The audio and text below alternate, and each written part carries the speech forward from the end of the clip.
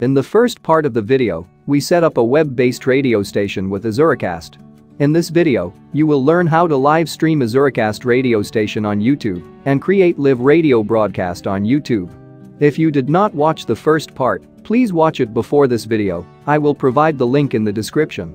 Using this method, you able to live stream YouTube 24 hours. To set to this, I use the same VPS which used to install the Azuracast server. Step 1. Setting up Azuracast and start broadcasting. You have to upload music files that you want to broadcast, but they should be copyright free, otherwise, YouTube taken down your live stream. After uploading your music files, click the Start Station button at the left upper corner of the Azuracast dashboard. It is started now. You can check it using the link at the top right corner.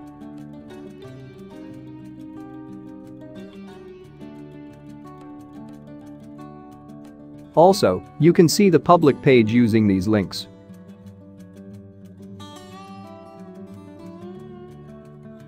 Step 2. Install FIVERR video encoder. Using the PuTTY app, connect to the terminal again. This time, you able to use the saved session to connect the VPS without entering credentials. Login as Ubuntu. Install FIVERR video encoder using this command.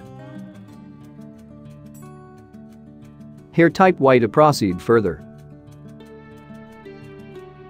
FIVERR is a free and open source software project consisting of a large suite of libraries and programs for handling video, audio, and other multimedia files and streams. We use it for live stream Azuracast radio station to YouTube. Installing process takes some time, please wait until it is finished.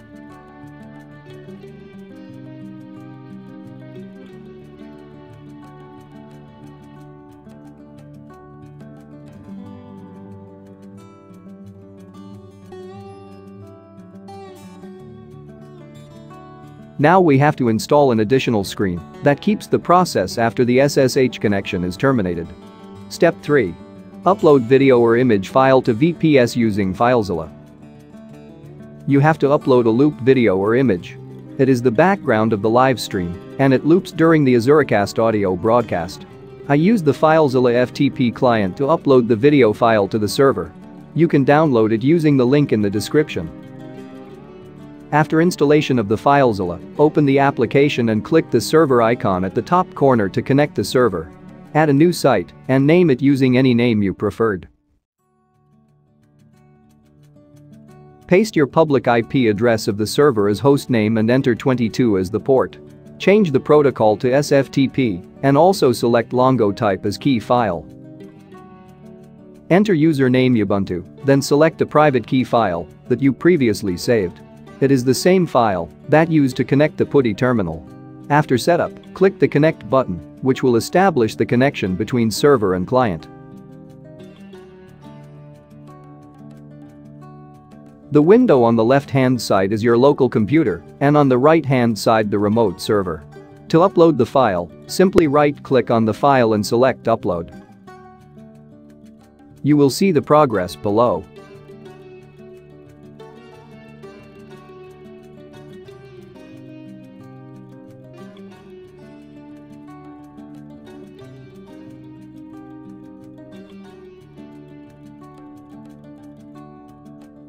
When finished the upload, copy the name of the file and location. This is the script that used to broadcast the Azuracast on YouTube. You will find this in the guide, and it indicates what are locations to change. Step 4. Live stream radio on YouTube.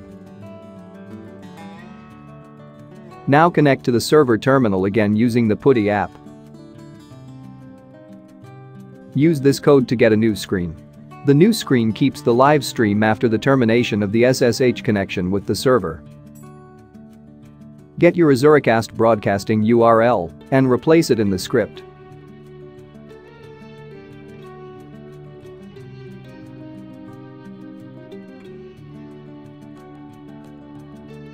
Now copy the code and paste it in the terminal. After press enter to run it. You can see it is running now. Check it on your YouTube live stream dashboard. You can see it is successfully broadcasting on YouTube. If you think this video is helpful, like and share it with others. Subscribe for more videos like this. I also invite you to join MineX community forum to share your knowledge. Thank you for watching MineX.